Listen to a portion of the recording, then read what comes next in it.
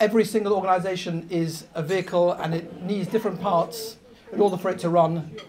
One, obviously, the school, the education is a huge part of the community, and it gives me great pleasure to ask Rabbi Spitzer, who is the head of Tiferet Shlomo Golders Green, to address us today. First of all, I'm not a rabbi, and I can't speak from a rabbinical perspective either. Levi contacted me last night and asked me if I'd like to come and say a few words in my capacity as a head teacher. I want to make it clear, I'm not an activist, I'm not a diplomat, which might become quite obvious. I'm a head teacher, and I feel passionately about Charedi education in general, and it's no secret, to most people in this room at least, that we are at the moment in a bit of a crisis when it comes to Charedi education, and I just felt I want to share my thoughts. Obviously, this is more relevant to some people in the room than others. We have some representatives from the Department of Education, I understand, and from the Department of Communities and Local Government. I've had the pleasure to sit next to Lord Bourne, lovely individual, and I welcome any questions. I don't have much time. I've been told that I'm on a very strict time scale, but I'll stick around, and if you want to discuss it with me further, I'll be more than happy to do it. So, I'm Eli Spitzer. I'm the head teacher of a school in northwest London, a Charedi school, a boys' school, an all-through independent school. So from early years all the way up to Key Stage 4. And previously I've worked as a head teacher of a school in Stamford Hill, and I'm also a graduate of Stamford Hill Charedi Schools myself, and I grew up in this community. Just to put it into context, the Institute for Jewish Policy Research have published a report a couple of weeks ago where out of 34,000 children in Jewish schools at the moment, almost 20,000 are in Charedi schools. And that number is growing, and growing rapidly. So I think the perception may sometimes be that the ultra-Orthodox community is sort of on the margins of mainstream Jewry, and therefore not necessarily a major concern. But if you look at the numbers, we already constitute over 60% of Jewish children in Jewish schools, and that number is growing. So we must certainly address this issue and see how we move forward. Now, the first question any outsider would probably ask is, why do people in the Stamford Hill community choose to send their children to private schools? And let me assure you that this is not because members of the community have got money to spare and they want to send their children to an Eton and Harrow type of school. Many families here in the local community actually live on the breadline, and yet they choose to send their children to a local independent private school, and they actually have to pay school fees as well, which is not easy. Which demonstrates that the Charedi community and Charedi families and Charedi parents are determined to provide their children with a Charedi education. And they are convinced that this particular type of education is simply not available anywhere. Now, as any community, we are not perfect. There are always flaws. I'm very proud of my community. And I think when I look at the alternatives, I think my community, for me at least, is the best possible choice. And I send my own children to independent Charedi schools.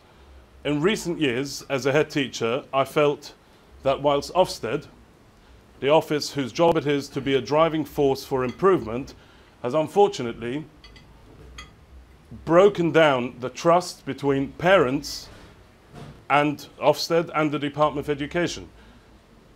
Now, this all comes down to the issues around LGBT and the promotion of protected characteristics. I don't want to become too technical, and many people, most people, if not everyone in this room, is already familiar with it, but there's one point that I want to use this platform to make, and I think it's a very important point. When people think of the Charedi community and their position on LGBT issues, the first thing they will think is that, well, this is of course all to do with a biblical position on LGBT issues, and therefore Charedi schools will refuse to respect and to tolerate members of the LGBT community. That is simply false, and I will prove it to you. The biblical position on homosexuality is exactly the same as the biblical position on tattoos. They're both, according to the Bible, an abomination. And yet, I can stand up in my school in assembly and say to all of the children in the school that whilst as practicing Jews, we are not allowed to have a tattoo, You need to respect everyone's right if they choose to have a tattoo, and you need to tolerate them. And yet we can't stand up and say the same things about members of the transgender community or gay people, simply because one of the fundamental values of the Charedi community is not to sexualize children and to protect their innocence for as long as possible, and certainly beyond the compulsory school age. Now, you can read more about it. Professor Samuel Heilman is a leading expert who has written about the Charedi community if you want to understand how this culture has developed. And now's not the time for it. But it's important to understand that this is the Charedi culture.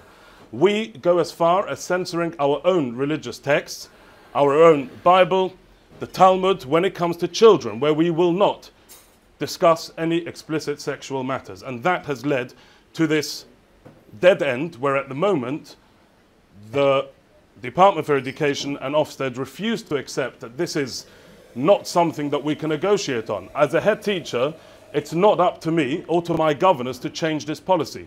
If I choose to deliver an assembly where I will discuss sexual matters explicitly, one of two things will happen. Parents will either withdraw their children from the school, or I will be sacked with my board of governors. That's the only thing that will come out of this. So the Department of Education and Ofsted have got a very, very important role to play in schools across the country. And in fact, as a head teacher, I can tell you that I genuinely believe that Ofsted can and should be a force for good in schools. It is a very important incentive for head teachers to be able to work towards an improved grade. If you're inadequate, you want to be RI. If you're RI, you want to be good. And of course, once you're good, you want to maintain that and maybe even go for outstanding. When we are told that right now, regardless of what you will do in areas of health and safety, safeguarding, teaching and learning, outcomes for pupils, whatever happens, you will continue to be inadequate or requires improvement because of the views of parents, not because of a choice the school has made. What happens is that schools lose faith in the authorities to drive improvement for schools, which is what they are supposed to do, which is why they exist. And what also happens is that it actually makes my job very difficult. How can I attract qualified teachers to come and work in my school if they know that on their CV, all they'll ever be able to do is show that I've worked in an inadequate school? Regardless of our resources, regardless of our facilities and how serious we are about education, most qualified teachers or middle leaders will simply not want to come and work in an inadequate or even a requires improvement school, especially when I can't convince them in a recruitment process and say, don't worry, we're about to solve this. I urge anyone in this room, regardless of whether you work directly for the Department of Education or in the Department for Communities and Local Government, I think if you genuinely believe in advancing the interest of children, this is what this is all about. This is not about staff, it is not about parents, it's about the children in these schools, then we have to come together and find a solution and find a way out of this. This has been going on for far too long. I've had the first time my school, a school where I worked, has failed an inspection around this issue, goes back to 2013. 5 years later, and we haven't made any progress. Thousands and thousands of children continue to attend inadequate schools. And the reality is also that if Ofsted or the Department of Education pursue this policy, what will happen is that schools will be driven underground or parents will choose to homeschool their children. I think we should stop sacrificing the best interest of our children on the altar of muscular liberalism. I think it's time for us to think of the best interest of children, not about the agenda of Humanists UK or the National Secular Society. It's not about them. They've got a budget of £2 million a year dedicated to tackling faith schools. Their problem is not whether we teach LGBT issues. Their problem is 5,000 faith schools in the country. We are an easy target, and that's why they dedicate so many resources to tackling our schools. I sincerely hope that people in this room, even if it's not your job, but if you can exercise your influence in the corridors of power to try a way out of this, the children in our schools will be deeply grateful. Thank you.